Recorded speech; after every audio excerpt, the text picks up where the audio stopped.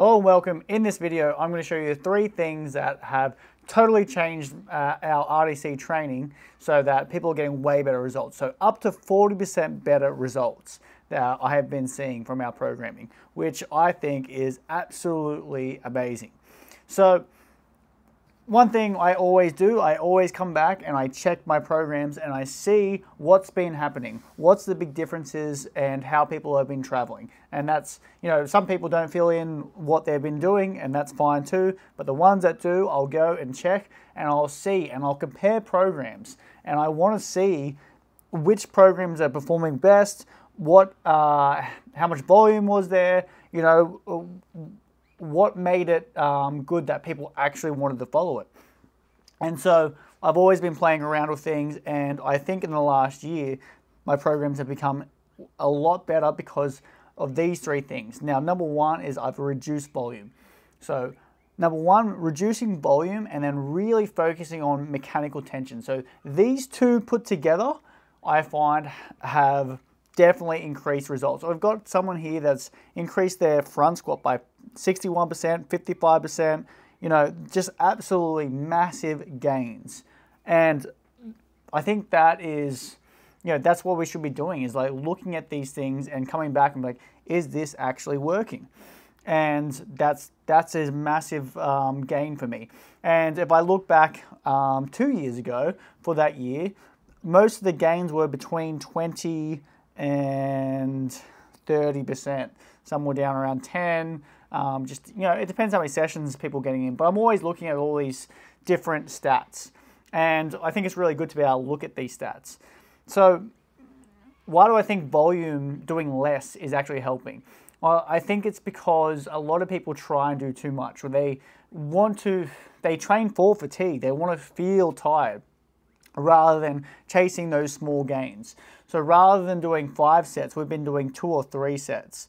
And keeping our rep ranges between 4 and 6 generally. So mainly keeping people in almost a general preparation phase where I get them to have these like core exercises and we're just going to keep on building them up and having little wins every single week. So I don't care if they add 100 grams to the bar for one of their sets, that is a win, and we're just going to keep on slowly building on that. So that combination there of actually giving the advice of how much I want you to put more on the bar each week, whereas before I sort of left it a little bit open so people could play with themselves. Now I've got really strict on saying, okay, this is how much you can go up, 200 grams to 500 grams on this lift.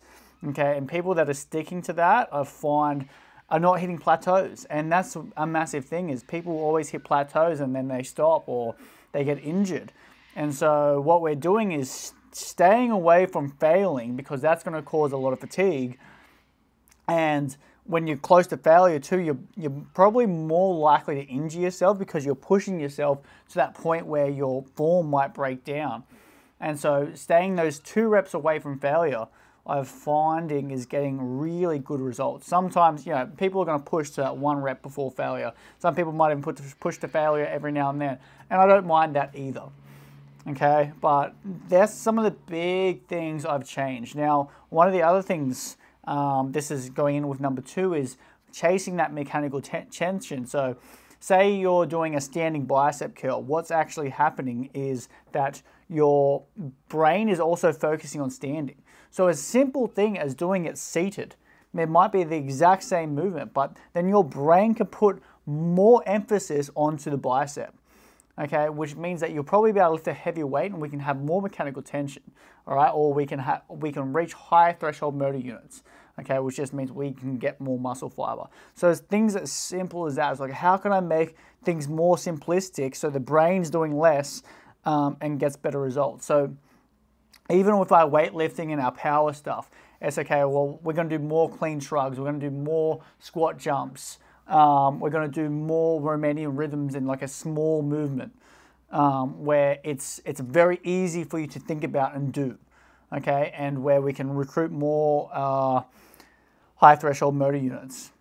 So I've been finding that's been working really well. Now during the season, it's even less volume, okay, but more isometrics, more and less range of motion. Okay, so we've been doing less range of motion so that we're not causing as much muscle damage. Because I don't believe that you need the muscle damage. I think muscle damage is not doing anything for strength, and it's not doing anything for hypertrophy. I know commonly it's believed that you need muscle damage for hypertrophy, but I don't think it's something that you want to chase. I think it's actually wasting your time. You actually want mechanical tension. That's what we want to chase. So that's what we've been going after. And I've definitely seen a significant increase in the amount of people and the results they're getting. So yeah, that's a big thing. So you don't need to go and chase a pump. If you want stronger arms, bigger arms, don't go and chase a pump. Just keep on slowly getting them stronger, and then focus on which part of the bicep you want to get strong. And I have lots of posts on that Instagram posts about what angles will train what.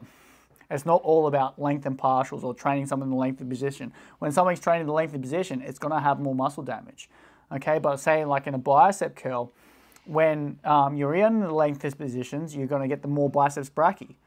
Okay, because that's where it's got the best leverage. That's where that part of the biceps working the best. Anyway, you probably don't want to be bored of that stuff. So the third one is for the speed work. I've found that hopping has changed the game. So like, I've always got people to do plyometrics, and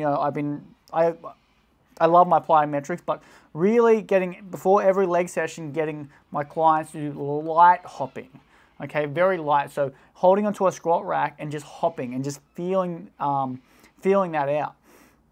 And then just gradually building that up. So what they should do over the session is just, they start very light and it's very easy, and then start to attack the ground more and more. But if you hold onto a squat rack, it allows you to take a lot of that weight off and get that feel for hitting that midfoot, which then is going to, in turn, when you're doing your sprints, it's that same emphasis of bringing your foot down, pushing you forward, all right? And it's also helping out a lot of people's ankles. So there are some of the big things that have really changed. So focusing on the mechanical tension, less volume, and less range during the season.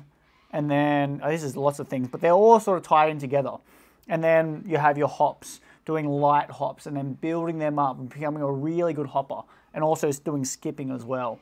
I find doing some extra skipping ropes is really good for, most of my clients. I've had a lot of good feedback from that. And being an online coach, it's hard to measure it as much, but like the people that do measure, I usually say, measure your 10 meters, your 40 meters, and just film it on your phone, and you edit the video and you can see how fast it was. So I hope that brings you clarity on what we've been doing, and I'm going to keep on. So what I always do is I come back and I check each program, how people are performing, what were the increases, how's that going, and then and I just keep refining things. I've got all different programs for different types of people, and then I adjust all the programs as well for people, because people do have some slightly different needs. I hope that makes sense. If you want to chat about it, send me a message on Instagram or Facebook Messenger. I'm happy to chat you through it. Awesome. Oh yeah, our app's coming out soon, so make sure you be on the lookout for our app. And all our programs are at rugbydevelopmentcoach.com. And yeah, cool. Have a good one.